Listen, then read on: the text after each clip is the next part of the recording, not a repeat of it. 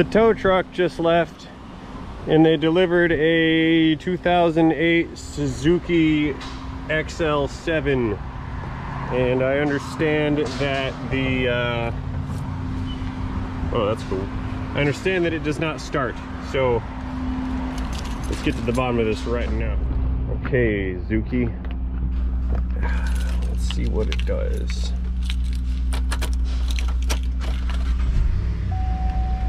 Got it. Does not start. I fixed it. I gave it the touch. Ray strikes again. Woohoo! Oh crap. I need to quit my job. I just referred to myself in the third person. That's not good. Let's see if it starts again. Sure does. Starts again. Okay, I'm gonna go back to the well and talk to the service advisors and see what the complaint is, or what's going on, because based on the complaint of vehicle does not start, I don't have much to go off of. I don't even have a check engine light. Cool. All right, third time's the charm, and it starts. All right, I'm gonna go bring this into my stall, get out of the sunlight. Okay, well, it moves. Unable to duplicate customer concern at this time. 3/10. Dealership joke. All right, my service manager is on the phone with somebody else, so I'll check back in with them later. What I think happened, and this used to be common with the old Chevy trucks, is the fuel pump would lock up on them and they would crank and not ever run. Then they'd stick it on a tow truck, and then all that jostling and moving around, it would free up the fuel pump again, or you go underneath of it and tap it with a mallet. That would free up the pump would run again, and then you'd go to key it on and the thing would work. So I'm speculating at this point, but you know, based on kind of what I've observed so far and past experience, I would venture a guess that this car has a faulty fuel pump. But like I said, I'm gonna go wait for her to get off the phone and collect some more info to see what the deal is. And seeing as how step one of every single diagnostic process known to man is check battery and battery connections and make sure that stuff is clean and tight, I'm going to do that. However, the hood won't stay up, so I need to resolve that problem first. Up,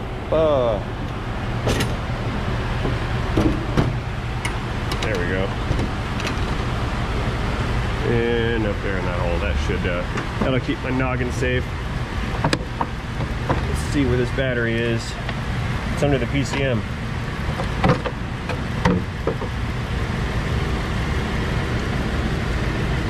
Wow. Uh-oh. Somebody shorted this. Oops. Yeah, it's got a new battery in it, so it appears that somebody has attempted to resolve this issue.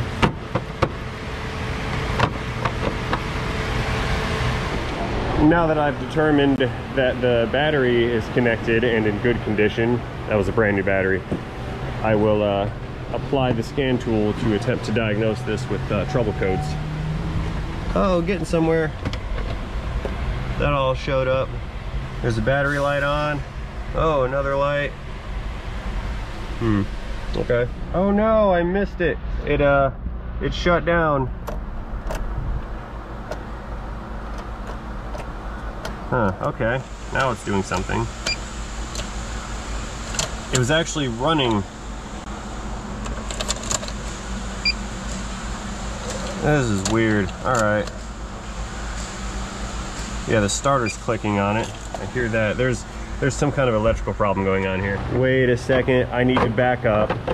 I did not verify that this battery was fully charged and in good condition. I just noticed that it was new and decided that it was good because it started. I better check that for voltage. Okay, that one goes on the negatory.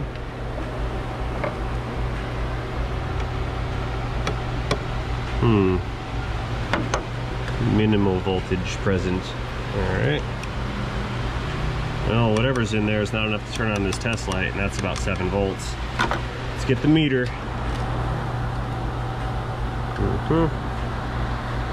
10 volts? No, it's not enough volts. Not enough at all. Okay. Time to add some auxiliary electrons. And yeah, that's positive. Okay. Powering on. Good. Let's go see if it starts. Nope. Same clicky kind of deal. Yeah, does not appear to be. Yeah, it seems to have power. It's got AC fan. Let's see, the windows, I don't even know if they work. Maybe. Okay. Okay, well after that attempt, it appears that this jumper box is also dead. Okay, no more screwing around. I'm gonna really get some power into this thing now. Yeah, you go there.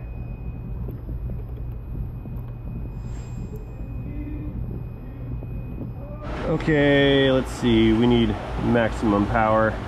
Start, charge, and let's see how many amps it's taking. That's not good when this goes into reconditioning. All right, well, I'm gonna let this thing do its thing. I'll check back later in 15-20 minutes and then see what the state of charge is at that point. And then we can try to start this again and see what's going on. Okay, the charger has finished its reconditioning phase, and it's starting to feed some current, some amperage into the battery. It's only delivering just over 2 amps right now due to the low voltage condition of the battery, but as soon as that voltage starts to climb a little bit, it'll begin to feed it more and more current. Okay, we're getting somewhere now. The current intake is almost up to 28 amps. Let's see what current voltage is at. Yeah, just over 13. Okay, we should have enough in here to try to start this thing again. This has been charging for about 40 minutes. Alrighty, here goes nothing. Cranking, yep. And it starts and runs, so we have an electrical problem. Service battery charging system. I bet you there is no nadir action going on here.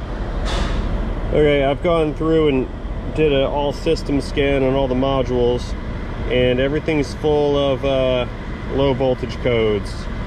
Voltage low. Yeah, everything, most of this is voltage codes. What I'm gonna do is fix this charging system issue. I will clear all these trouble codes and then rescan it to see if anything else is going on with this. But I believe their primary concern is going to be the charging system issue, so I'm going to tackle that first. And with the charger disconnected and turned off, let's see what kind of voltage is present at the battery now. Did it work out? Yeah, 11.6 volts. This thing has a failed nadir. All right, let's gain some access here and see what we're looking at. Okay, I need to backtrack my assumptions one more time. This alternator looks fairly newish, kind of. It's been replaced before. I'm seeing here, let's see if I get some light on this properly. All right, so way down there at the cable, that thing's pretty chowdered up.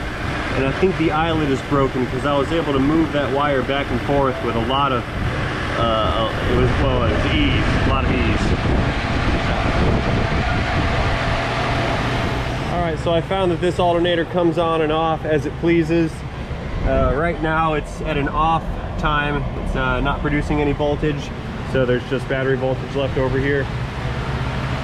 I did a visual inspection. I found I've got the correct signal and ground wire from the PCM connector, but that large power supply wire that runs down to the starter, then over here to the battery and to the fuse box, the eyelet on it, I believe, is cracked and broken off. I was able to move that wire very easily, and I see like a bunch of burning looking stuff around the output post on the alternator.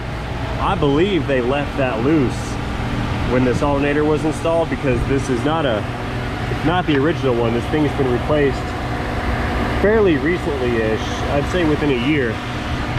I think what had happened is that thing wasn't connected all the way, that power cable, and it was causing arcing between the cable and the output post on the alternator, which could have caused the alternator to burn up from trying to produce too much current when there was a poor connection that was made. So based on the condition of everything I see here, I'm going to recommend we replace the alternator. Alrighty, so I got the authorization to go ahead and replace this alternator.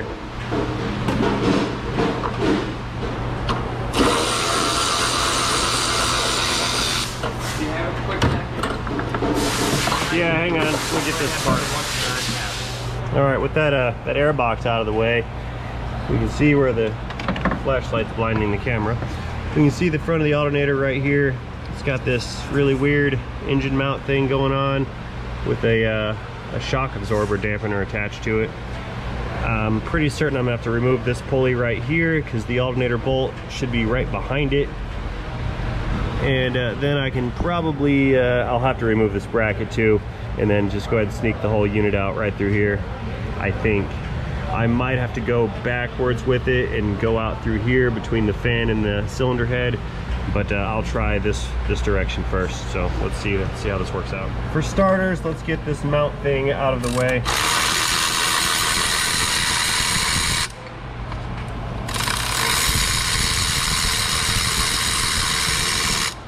There's a nut, okay.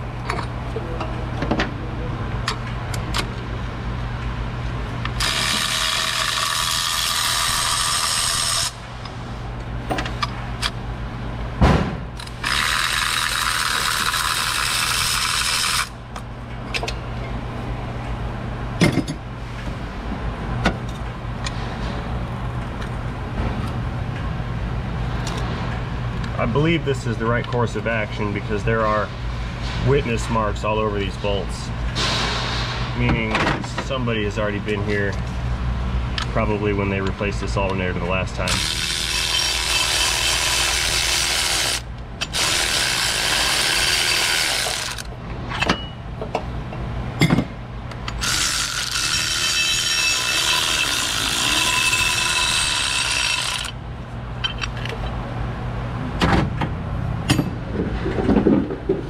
Okay, this belt tensioner runs off of a 1/2-inch drive, but my 1/2-inch wrenches are too big, so I'm actually going to use my my belt tensioner tool. There we go. Not much throw. Look at that.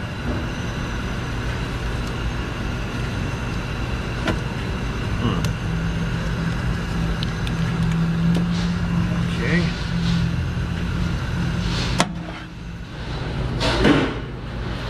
Pull that out of the way, and yeah, this pulley bolt is the bolt for this alternator, so this thing's definitely gonna have to come off. And 15 millimeters it is. Yep.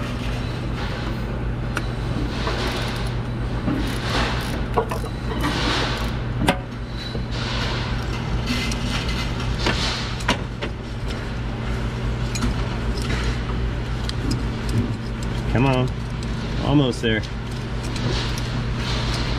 Man, I'm running out of room. Look at that. This is right up against the part of the body. And I am out of room. It doesn't come out all the way. Okay, I'll just leave that there for now. I think it's past the threads, but it's not gonna come out. Yeah, I'll just get the other 2 bolts out first, and then I'll wiggle this thing at an angle and then pull that back out. Okay, I've already got the battery disconnected. Now I want to get this this cable off of the alternator, but it's pretty crusty, and I believe that was our failure point to begin with. And I don't think that the bolt's turning. I think that the stud is turning in the alternator itself. I'm gonna keep working it to try to get it apart, but I may have to cut the cable off. We'll see. Yeah, it doesn't feel like the bolts or the nut is turning. It feels like the stud itself is, and it broke right off. There we go. Look at that. Yep, snapped it right off clean. I knew that's where the problem was. And here's the recovered stud. Yeah, I don't know what all this buildup is in here. I think that they had left that loose, and it just arced and arced and arced until it kind of welded itself together. Either way, it's apart now. So it's 2 more 15mm bolts between me and the liberation of this defective nader.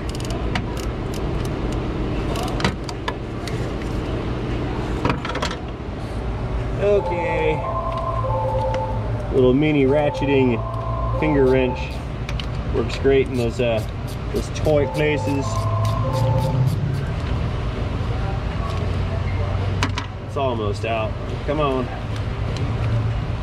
This is the harder one to reach, so I'm taking this one out first.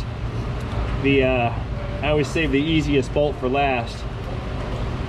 That way I can manipulate the component around, or you know, once it starts to come free and the weight ends up sitting on the fastener, it makes it less difficult to remove. And reverse click. There we go.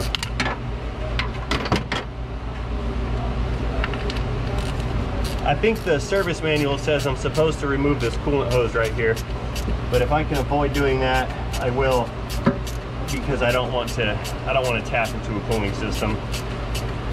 So then I got to deal with the fluids and refilling them and whatnot. It's almost out. Come on.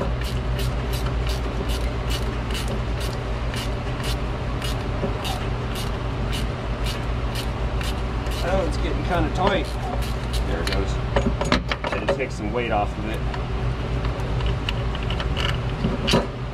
Okay, it's free-ish.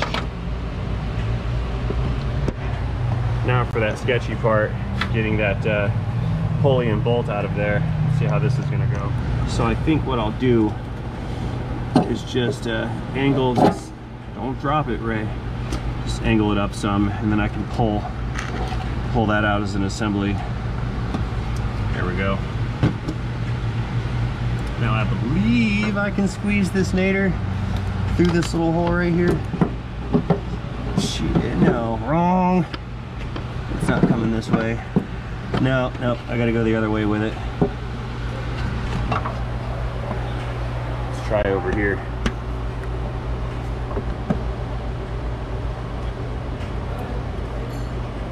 Maybe? Yeah, it'll come out through here. Oh, really? No, it won't.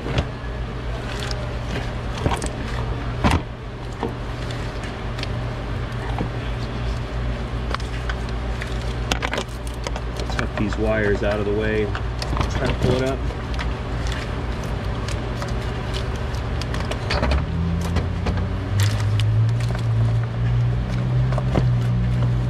Come out, devil nader.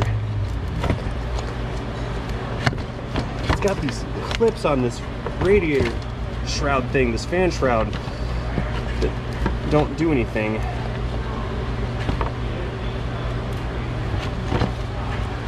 I'm tempted to cut them off, but I don't like to do things like that. Not if I can help it.